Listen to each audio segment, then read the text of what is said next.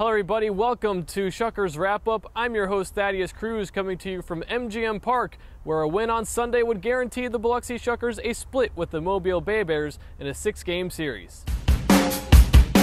Brooks Hall taking the mound in a spot start, and in the 5th inning gets Cody Regis looking for his 7th strikeout, helping to keep the game scoreless.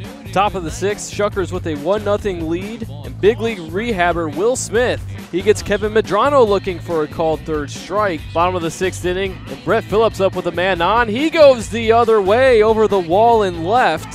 Phillips' 7th home run of the season, a 2-run shot to give the Shuckers a 3-0 lead. 2 batters later, Nick Ramirez takes one onto the berm in right field, and the Shuckers put up a 4 spot in the bottom half of the 6th inning. 2 home runs in 1 frame are the most in any inning this season for Biloxi. 7th inning, and Gabriel Guerrero, he pulls one down the line and left, a 3-run bomb, and all of a sudden the Shuckers' 5-run lead is now 2. Garrett Cooper in the bottom of the 8th with the bases loaded, punches one into right field for a 2-run single.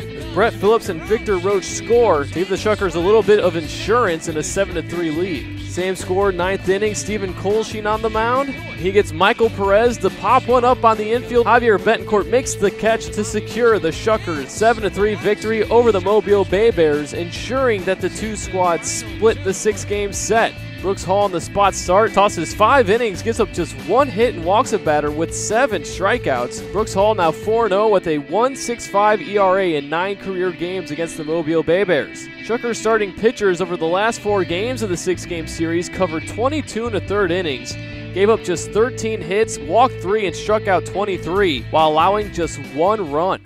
The Biloxi Shuckers continue their 8-game homestand with Game 1 of a 5-game set against the Mississippi Braves on Tuesday, following the league-wide off day on Monday.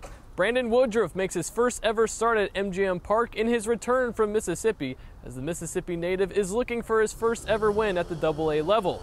For Shuckers Wrap-Up, I'm Thaddeus Cruz.